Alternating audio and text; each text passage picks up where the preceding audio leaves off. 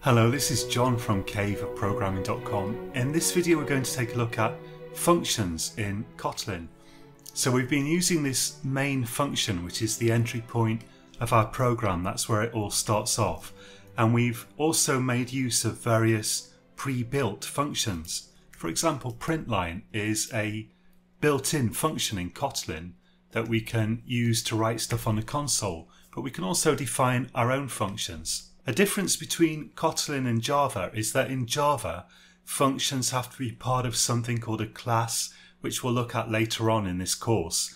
But in Kotlin, you can have freestanding functions. So let's define a function of our own, and I'm going to put this above main.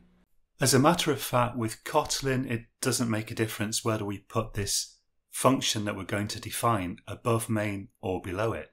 In some languages, you would have to put a function definition above the point where it's used in your program, but that's not true in Kotlin. Let's create a function called greeting. So I'm going to write fun, this is a keyword, meaning function, and then the name that we've just made up, which in this case is going to just be greeting, and then we need round brackets after that, and we need curly brackets following that. And I'm going to put something in there that I want the function to do. Could be whatever you want really. Let's just put a print line in there saying hello. Of course you can have multiple lines of code in this code block. So this is defining a function, but it doesn't actually do anything. So if I run this now, we're going to get this line of code executing. This isn't going to be executed at all. Nothing's going to happen here. So you can see it says hello, but that's just coming from here. There's no exclamation mark. We're not running this code. To actually run this code, we have to do what we call the function, which means to execute the function. So here we're calling the println function. We're actually executing it and making it run. And what I want to do instead of that is to call the greeting function. So I'm going to write greeting and just round brackets after it. And if I now run that, we're going to see hello exclamation mark, or whatever we've written there coming out on the console. Now another thing that we can do is we can pass some data to a function. So here we can see we're calling the println function and we're passing a bit of data to it. Let's take a look at a really simple example of that in this video, and then we can start in subsequent videos to look at more complicated examples of passing data to functions. So let's create another function here. Let's create a function called greetPerson. So in naming this function, I followed this convention that we use something called camel casing, which is where if there's more than one word that makes up the name of a function, we capitalize the first letters of subsequent words, but the first one, it has a lowercase first letter.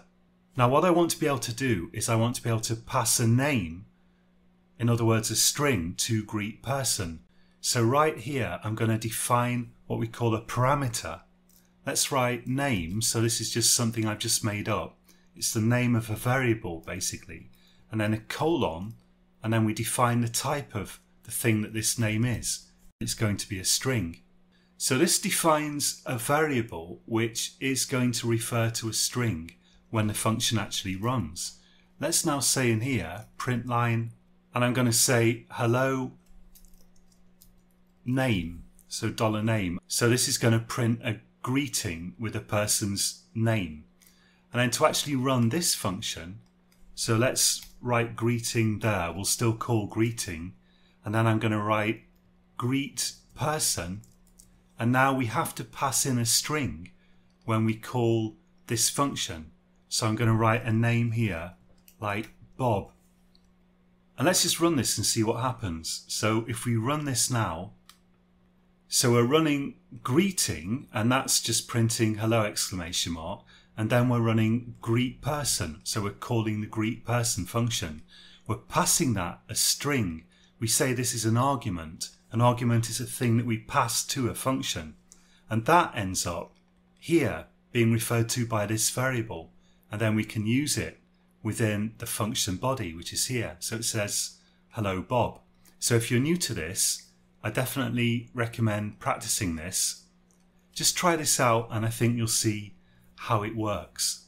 And in the next videos we can go on to some much more complicated uses of functions involving more complex parameters, and also we need to look at return values. So that's it for this video. Until next time, happy coding.